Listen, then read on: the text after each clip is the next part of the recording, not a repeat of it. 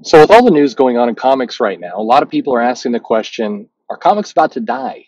Well, we've heard this for a while, and it's not going to happen. At least not the way people think. It's not going to be like one day comics just are gone, and people just move on to other things. It's the comics is an art form, like books, like many other things. It may change, it may evolve. None of that's going to happen very rapidly, but change is going to happen. But for the sake of argument, let's just for the moment be creative here and say, all right, what if Marvel and DC went under? What if Disney and AT&T said, all right, no more comics. We're gonna print Batman T-shirts and socks and Spider-Man underwear, but no more comics. What does that look like?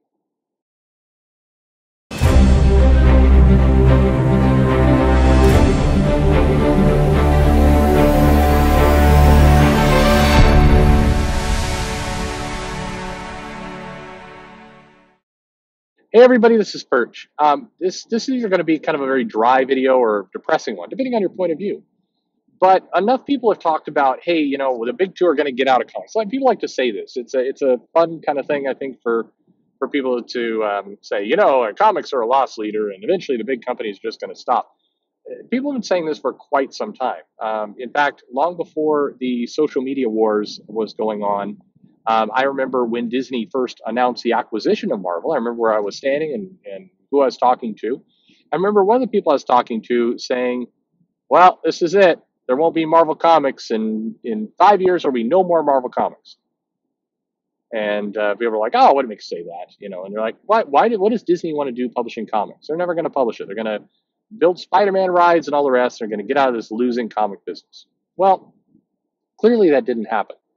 Comics continue to be published and things continue to go, but it's an interesting thought. What would cause these two big companies to stop publishing comics? And if they did, what would happen? Well, a few things. First off, there is definitely a desire and a need for graphic novels for comics. And this is one of those cases where a lot of people who are comic fans who currently buy comics have a very definite opinion on this, or people who are in the industry like to kind of cross their arms and say, well, the world is moving to graphic novels and that's just the way of the world. Well, the reality is, most of the people who buy comics, the actual consumers, they don't really care. And you may be scratching your head a little bit. Well, wait a minute, that can't be.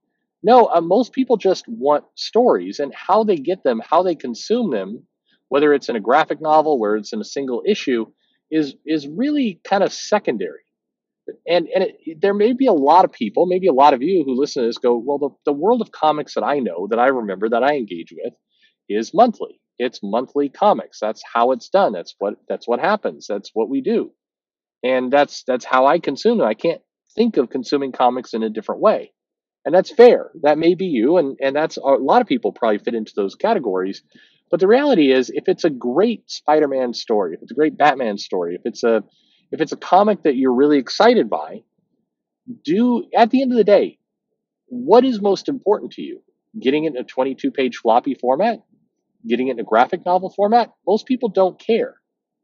And so when a lot of people inside the comic business say, well, floppies are going the way of the dinosaur and it's all going to be graphic novels. Well, I mean, maybe because that's an easier way to distribute it and that's what happens. But the fans aren't clamoring for this. No reader is going, oh my God, I wish I would get a graphic novel instead of floppy. I hate floppies. I just wish this would change. Nobody is saying that. They just want their content. And ideally, they'd like their content for a price point that makes sense to them. That's what they're going for. The move to digital will accelerate and happen when more people are reading content there, not just comics, but everything.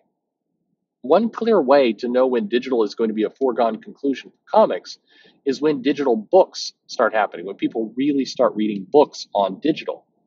Now, one thing that I think might accelerate this along a little bit is because of the pandemic, people at home and a lot of classes going to remote learning and schools really leaning into the idea of you got to have a computer, you got to be able to connect in with these things, with laptops and other things. That's a kind of a clue that you're pushing a generation who are already being raised on technology to move it a little faster. How long before just reading books, forget comics, but just reading books are natural on those devices? We're talking a generation before that is kind of the go-to way to do it. And when that comes, comic books are going to be distributed that way too. But wait a minute, you might say, if Marvel and DC go away, comic books are going away. It's going to be gone, a dinosaur in a generation.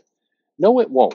Because art and sequential storytelling and this idea of communicating and providing entertainment is relatively timeless. That's going to keep happening. Dogman, Raina Telgemeier, others, they're going to continue to pump out this stuff. So if Marvel and DC suddenly decided tomorrow, no more comics, they Scarlet Witched comics out of existence, then other people would step up and fill the void. Now, what would that mean for comic shops? Yeah, they all go away. Well, not all of them, but they turn into that kind of comic shop I described in another video, the nostalgic comic shop, the back issue comic shop. It turns into a collector's market, but 90% of them vanish.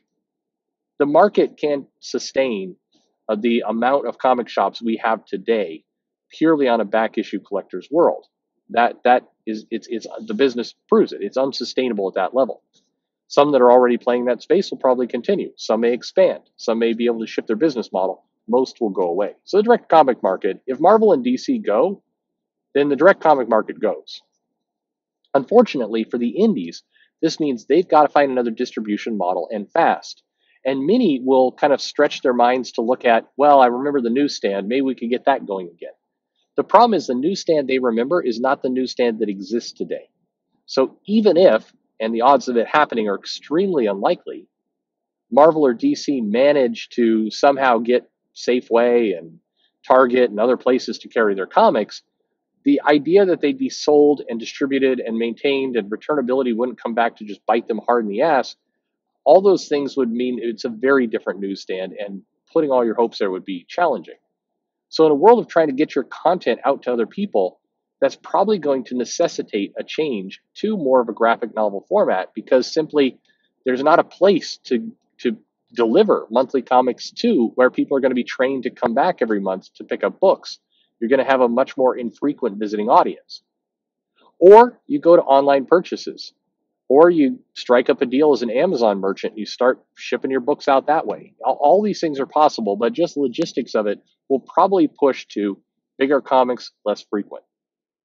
Comics as a business doesn't vanish. It does change. In the short term, it probably gets a lot more expensive to consumers because, without some of these factors, you're going to see kind of what's going on with crowdfunding happening for the indie market. You're going to see comics push up into $10, $15, $25. You're also going to see a lot fewer of them. A lot of creators, a lot of people putting out indie books just can't sustain at that level. You will definitely see comics and kind of that the audience, the culture that prefers indie Scott Pilgrim type stories. You'll definitely that audience doesn't go away, but it kind of becomes put up or shut up time for that audience and the creators creating for them. That audience, to date, has not proven that they can sustain a line of comics. So you're going to see stuff like Scott Pilgrim hit. You're going to see occasional indie books, strike a good marketing deal with somebody like Scholastic or something else that's going to help distribute these things. But the idea that an indie creator can come up and tell a little slice of life story and somebody will publish it, yeah, that's not going to happen. So if Marvel and DC left, it would be devastating for comics as we know it. But comics wouldn't go away. Comics would shift. And chances are, if somebody is really playing for big business, one or two of these indies would rise and would figure out a better distribution model that doesn't rely on the direct market and doesn't rely on some nostalgic belief that the newsstand can just reappear, and they'd be able to get books out. But the playing field gets very much leveled. What would be interesting in that world, if Marvel and DC vanish, is suddenly the people who are elbow to elbow start getting, and this is going to make people absolutely insane by saying this, if Marvel and DC disappeared, a guy like Ethan Van Sciver with Cyberfrog suddenly gets a hell of a lot more powerful in comics. And that's probably the reason why some people are pushing back on him so hard today. They do not want him to be powerful in comics. But that's unfortunately, whether you like him or hate him. Unfortunately, if you hate him, that's a reality you're staring in the face, because forgetting about all the rest, he's been able to make that Frog book marketable. Forgetting about all the other politics and the people buying in, and yes, some people definitely buy into that comic because they're wanting to support a movement as opposed to the comic itself. Sure, there are people there, but he's making that brand marketable. And so all the, all the hate group and all that kind of stuff that goes on social media, it isn't stopping that advance into marketability for his content. And so if you're determined to take him down, it's you better think of a different approach, because if Marvel and DC fold, and just for the record, once again, like I started with, I don't think either of those things are happening. I don't think Marvel and DC are stopping making comics. But if they were to, then a whole new set of power brokers emerges onto the scene. And that's going to be very interesting to see. Anyway, what do you think? Leave a comment below. Let me know your thoughts. Like, subscribe, click the bell for notifications, all that jazz. Thanks for listening.